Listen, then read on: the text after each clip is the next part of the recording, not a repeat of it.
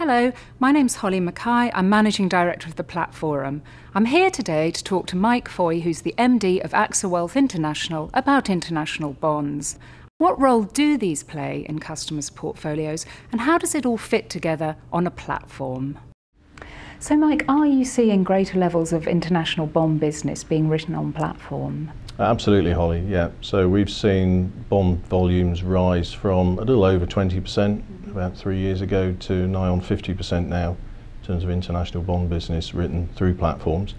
I think that slow start was inevitable in that platform adoption itself was gathering pace at that time. International bonds aren't a mainstream product, so in terms of advisors having done ISAs and pensions and other things, they then typically turn their attention to an international bond if the client's circumstance warrant it. But we have seen a dramatic growth over that short space of time, and probably some future growth to come, I think to a level, possibly 50–60% of the market. As much as that. It's interesting because one of the things I hear from advisors that perhaps makes them think twice about writing bond business on platform is cost, that double kind of layer of costs. What do you say to that? I think cost for a third-party product on platform is always going to be a challenge. Where you have an in-house relationship, so we have an international bond that sits on the Elevate platform.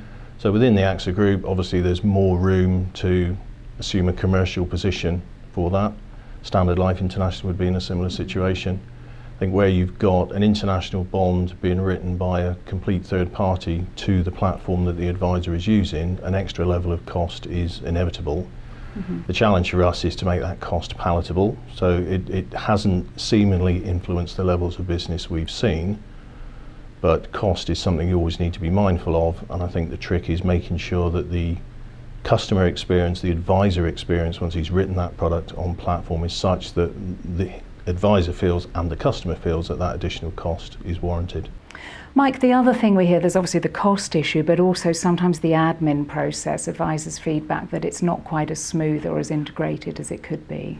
Yes, I think admin on products on platform is again something that's grown with the market. So much as the point I made about volumes growing, so the relationship between product providers and platforms has grown as well.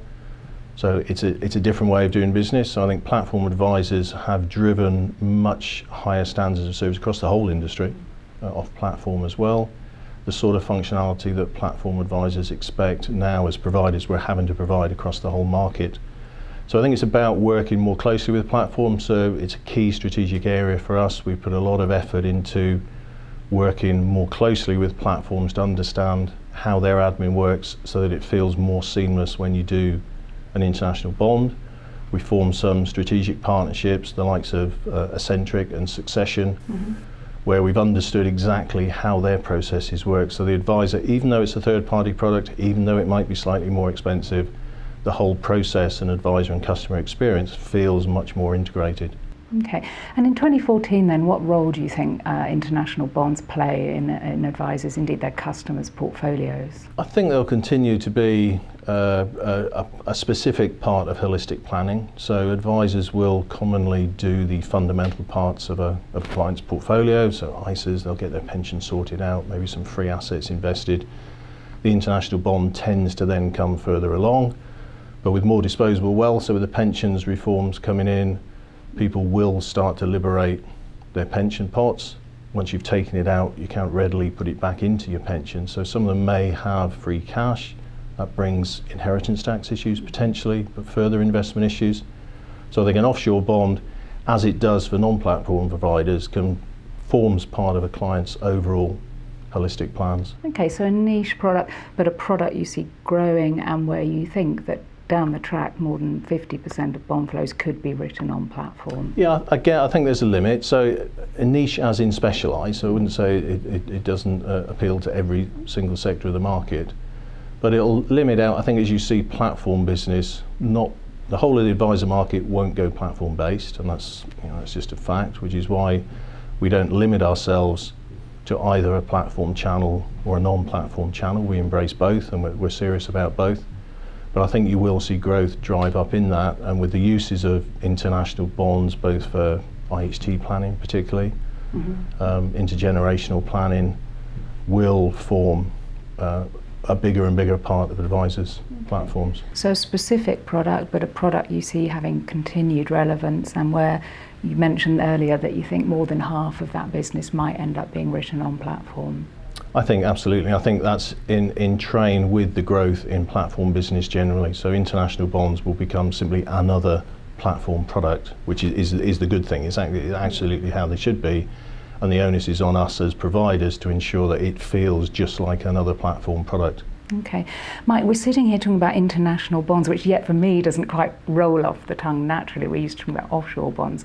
What's the difference, in a nutshell, if you can, between Isle of Man offshore bonds and those in other EU jurisdictions? I think the simple answer is very little. So if you look across... That's it in a nutshell. Yes, well, quite. If you look across Isle of Man, Dublin, Luxembourg, client protection is very much the same, so the advisor's not really making a call there. I think it's absolutely advisor preference or customer preference. There are particular facets of the business that are more attractive in Dublin. If you're a customer that's been advised to take discretionary management, there's a VAT advantage at the moment, so that can make the cost slightly less. If you're an Isle of Man based customer, then there are certain products there, particularly capital redemption bonds, which allow greater intergenerational planning, so they don't end on the death of the initial customer. So if you're advising family wealth, then it's a perfect product to allow a cascade of advice down through generations. So both have a part to play. Okay. Well, Mike, thank you for joining me today to talk about international bonds. It's been a pleasure, Holly. Thank you.